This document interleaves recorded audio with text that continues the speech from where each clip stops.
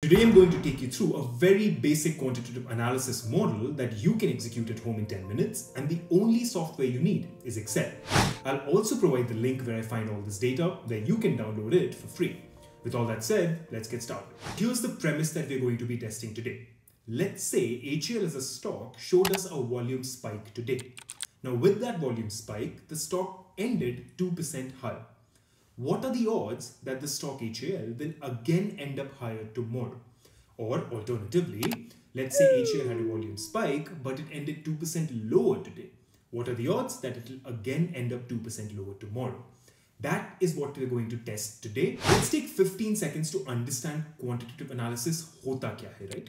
So we have two words here, quantitative and analysis. Quantitative refers to data, that we're working with numbers, and analysis refers to what we do with those numbers. Let's look at them individually. When we say data, what do we mean? Well, the best part is it could be anything. You could be talking about inflation data or just stock price movement. How much higher or how much lower did a stock close? It could be volume, it could be turnover, it could be inflation data, Dow Jones ka data. You pick the data that works for you. And that's the key word here. You have to pick this data. And that comes from the analysis or the second part of this term. So for the case that we have in front of us, this hypothesis, we need to have at least two pieces of data. One is the share movement. Did it go up? Did it go down? How much did it move by? And the second is the turnover or the volume. And that's the data that I've collated here with some extras that come with the data that I downloaded. So I haven't removed them. So you can see the format that you will get the data in. Now, within this data, the things that I need to consider the most are the closing prices. So this tells me if the stock moved higher or lower. Similarly, the data I'll use to judge volume would be turnover instead of shares traded. And this is a question that I'm giving to you guys, right? Why would we use turnover instead of shares traded? Turnover is better, but why? If you can answer it in the comments and you get the answer right, obviously, well, let's say we have a 15-minute call and you can ask me anything you want to ask. Now, coming back to our analysis, with all of this data, we can now go about answering the questions we have at hand. And the first thing I want to do for that is to figure out on what days did I have high volatility. My entire premise starts with that. On days of high volatility, what happens after that? So the first thing I need to do is, of all these 238 pieces of data for this particular year, what were the days when I had volume spikes? Now, in order to figure that out, I need three things. And I promise you've heard of all three of these things. The first is mean, which is the average. The second then is standard deviation. You've heard of it, and I'll remind you what it is in a second. And the third is a simple if-else statement, which if you took a basic programming class and started 9th, let's say, you know what an if-else statement is. And with those three things, we'll get the answer here. In fact, with those three things, we will complete this analysis. So let's see. The first thing I need to do is calculate the mean, because if I don't know what the average turnover is, how can I know when I get a volume spike? So to calculate the average, you have many ways, the simplest of which is just add all of this together, which you can do within a function called sum in Excel, and then divide it by the total number of cells. So I've done that here. I've taken the sum of all of this, divided it by the number of cells, which is 238, fairly simple to do. The second thing is standard deviation. So now what is standard deviation, right? Two words here, standard and deviation. Standard means average, right? Regular. And deviation means how far from the average of the entire data does it go. So how far does it move from 4,800? When I say it, I mean every single piece of this data. So what this program has done in the background is, it's taken all this data, the 7,100, 8,700, 12,400, seen how far does it move from the average, on average. So it's taken the average of the differences. What that gives me is, instead of a single value for the average turnover, I get a range of the turnover. You have to know that HAL is never going to get 4,800 crores in a row, right? In fact, there might not even be three consecutive or three total days where it has a total turnover of 4,800 crores. Because it's large volume pe kaam ho raha hai, it will be 4,800, then 4,950, someday it will be 5,200, some days it will be 3,600. And for all we know, they could all be within the average range. So with this standard deviation, we get range kya hai iska jo acceptable hai. The range within which I don't think the volume is anything exceptional. And how do you calculate that? It's a simple formula. All you need to do is just type in STD and you'll get multiple functions that Excel gives you. For example, We have STD here and have multiple ways to calculate the standard deviation. You can use any of them for this analysis and they'll work. These different functions are used for what are called different distributions, which we'll get to much later. For now, let's say I use the .p function. Post that, I'll simply select all my data. So I take all the turnover, jiska maine average nikala tha, and I close the bracket, press enter, my value is here. And notice it's the same value, right? I might not even have used the same formula here. I have, but regardless, whatever formula you use, the standard deviation might differ by very little in this particular case, which is almost inconsequential to us.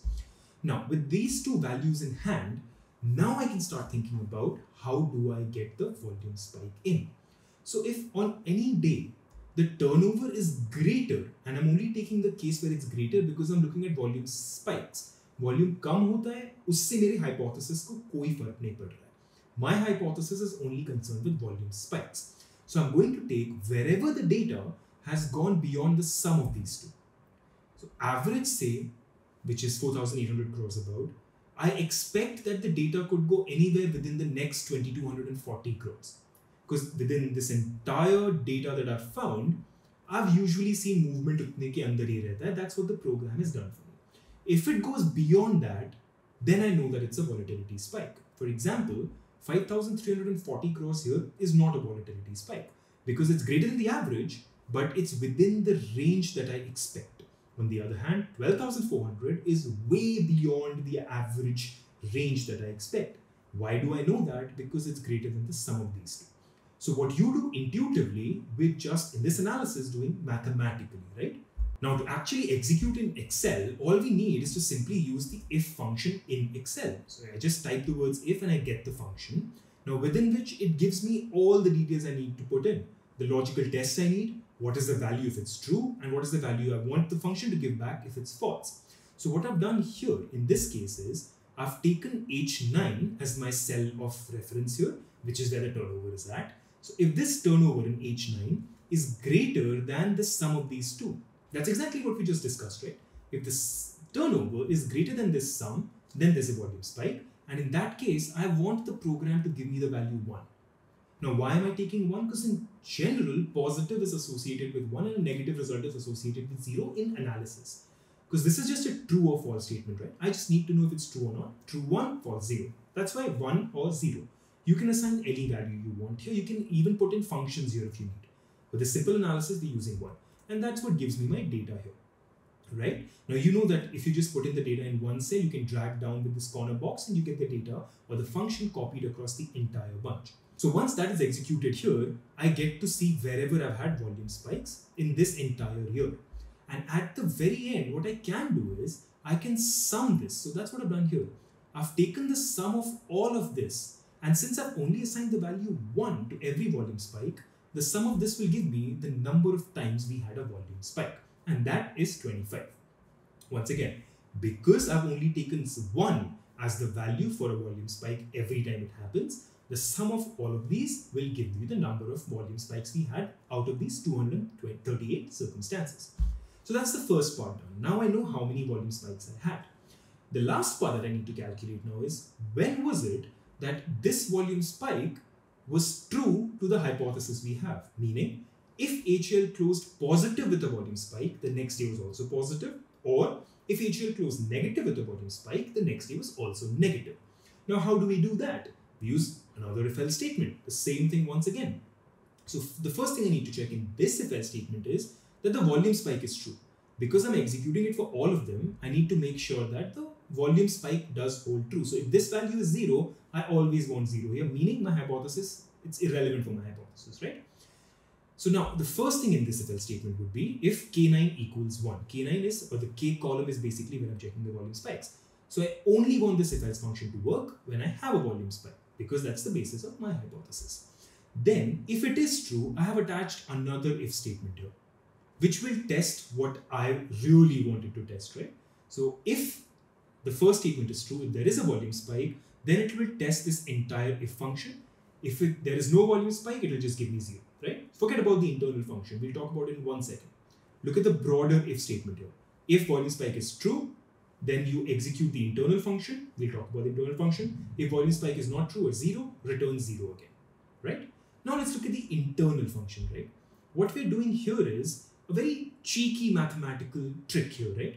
So what I want to know is that the change was the same on both days. I don't need both to be positive. Both could also be negative.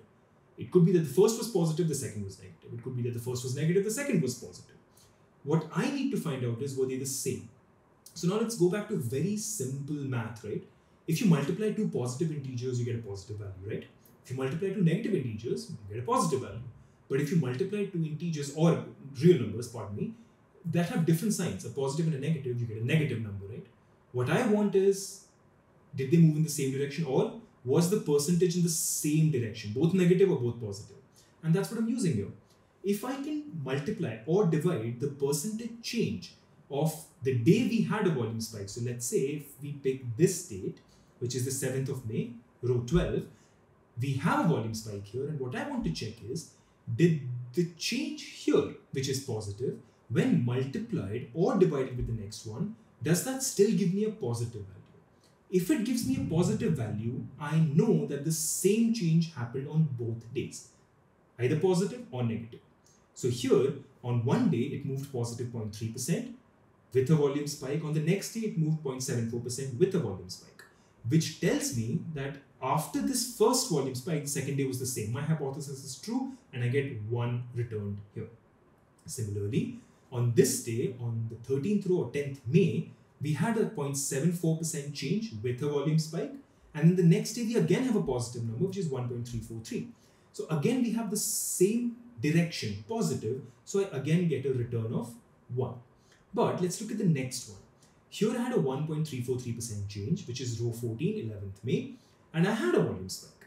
But the next day, I had a negative change. So the directions were different. Now, if I multiply or divide these two, I'll get a negative number, right? I just want you to focus on that right now. We'll get to the formula. If I get a negative number here, I should be able to get a 0 in this case, right?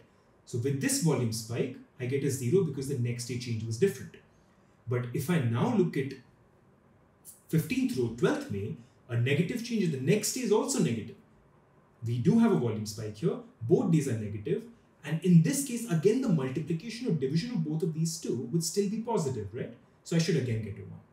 Which means if the multiplication product or the division quotient gives me a positive value, I should get 1 here.